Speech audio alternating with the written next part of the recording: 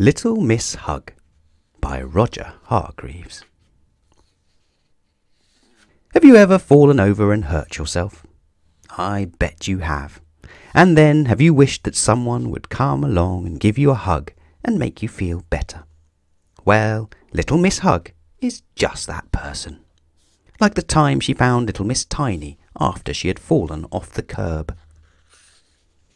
But there is something else extra special about little Miss Hug's hugs. It is her extra special arms. They fit perfectly around whoever she is hugging. Whether it is Mr. Small after a twig fell on him and squashed his hat, or Mr. Bump after one of his bumps, or even Mr. Greedy when he has a tummy ache. Little Miss Hug is always there with a perfectly fitting hug to make everything better. Then there are times when nobody has hurt themselves. Happy times, like birthdays. Everyone wants a birthday hug. And times when she hugs just for the fun of it. Even the likes of little Miss Bossy need a hug once in a while. So, everyone needs a hug. Or so little Miss Hug thought.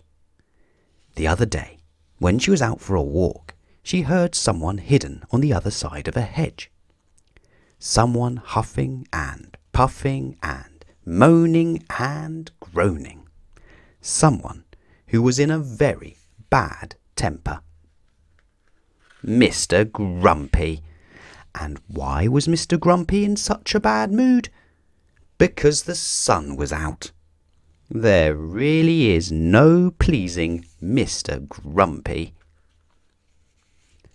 Quick as a flash, little Miss Hug ran round the hedge, stretched out her arms and hugged Mr. Grumpy. Or at least she tried to, but something happened that had never happened to little Miss Hug before. Mr. Grumpy pushed her away. "Get off me!" shouted Mr. Grumpy. Little Miss Hug could not believe her ears. She could not believe her eyes. Nobody had ever refused one of her hugs. But,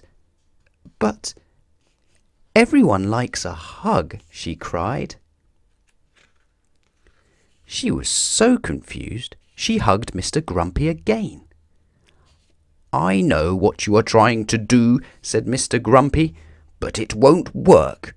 I am grumpy, and I like being grumpy, and no amount of hugging will change that." Little Miss Hug didn't let go. "I said," began Mr. Grumpy, but then he stopped. Something was happening to Mr. Grumpy that had never happened to him before.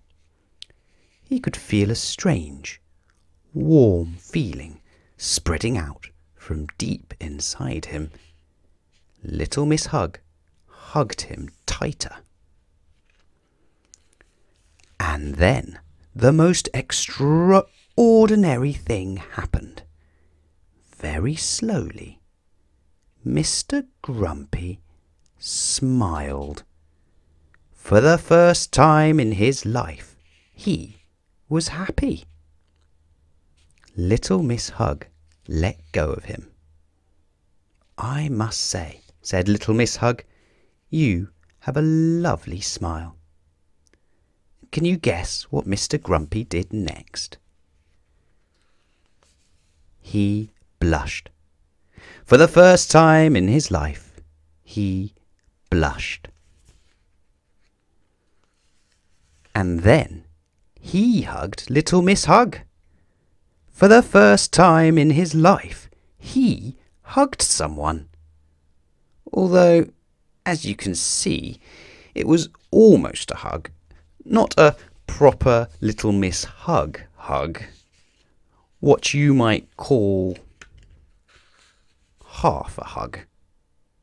a Mr. Grumpy hug.